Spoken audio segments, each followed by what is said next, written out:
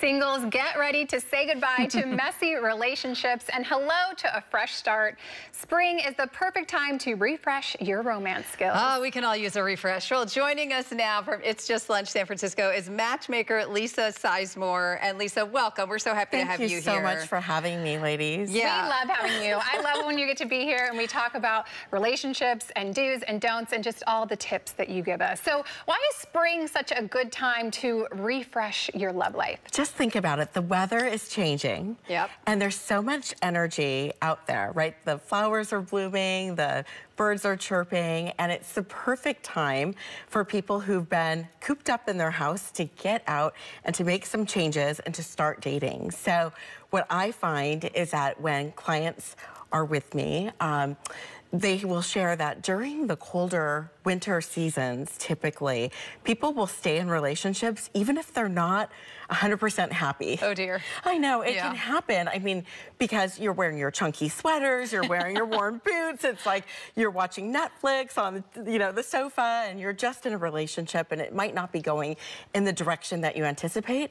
So in springtime, people really do reevaluate to see where they're at, and then it's a time to clean the slate if it's not the right relationship and move forward and take a step forward. It's kind of that like moment of renewal, and I think for a lot of people it's also that time when you're just thinking through your life and where are you and are you happy with it, right? So what would your advice be to where singles should begin? Because it is an undertaking and I think it can be a little daunting for people. It certainly is. And just think about when you see singles that are out there, if they're standing in line getting a coffee or if they're in the workplace, they're often with their cell phone. It's in their hand. So one of the first things that I would do is take a peek at your cell phone and maybe even change the cover on it so it's bright and fresh for spring.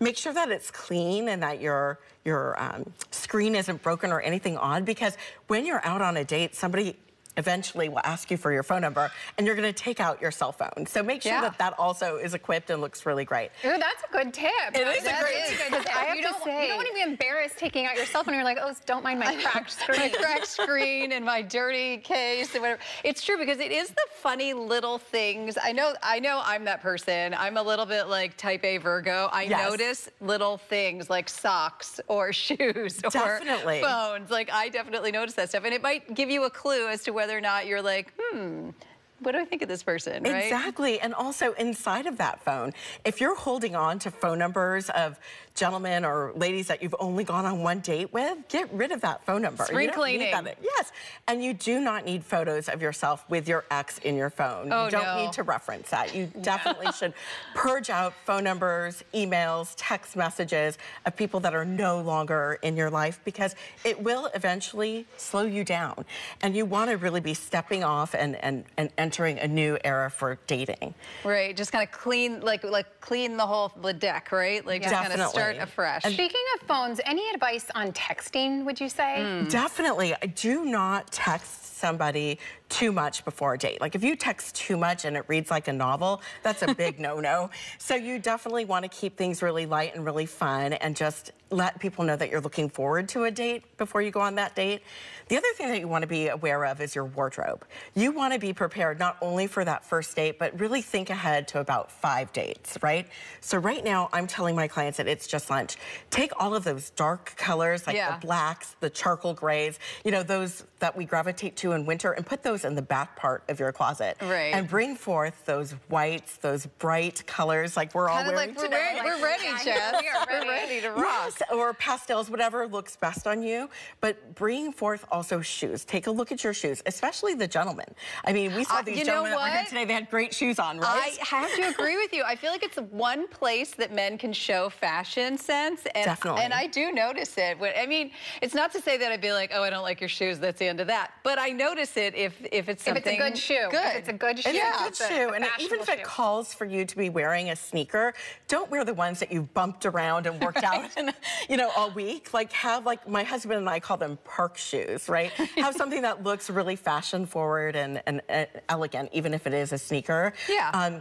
And then also I would just say, like, if you wear your hair long, like make a change. Maybe you get it cut a little bit, or maybe you change the color of your lipstick. Also for men, if they're wearing their hair super short, sometimes they can get a haircut and make, or let it grow out if it's short, make it a little bit longer. Yeah. Or if it's longer, get a haircut. And also they could play a little bit with their facial hair.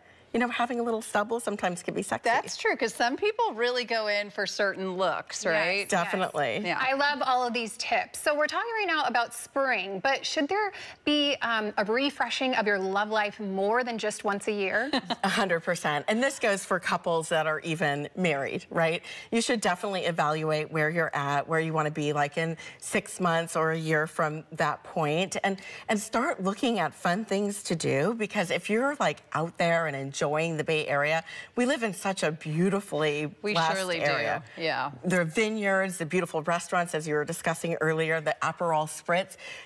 At It's Just Lunch, we coordinate those first dates, and it can be a drink and an appetizer and sitting out like outdoors at a bistro and enjoying the sunshine and the company of somebody brand new. So always be optimistic, always be really friendly, you know, have intention as you Yeah, I mean, I think that's it too. It's like people have to kind of make the decision in their head to kind of try something different or open their mind to different possibilities. And this is a great time of year to do it, right? Yeah, I agree. It's springtime. And I remember when I was young and single running around with my girlfriends, the spring is when we were like, all right, we're getting out there. Like, you want to get in the warm weather. You want to enjoy and get out and socialize. So I think it's a time that girls are feeling that way and guys are feeling that way too. Who needs hot girl summer where you can have hot spring summer? But hot spring girl, hot spring utilize your friendships. Yeah, like call your girlfriends and get out and start doing something new. So if you're somebody that just goes to yoga regularly, maybe you end up taking a yoga class that's out by the bay, you know, on the green, or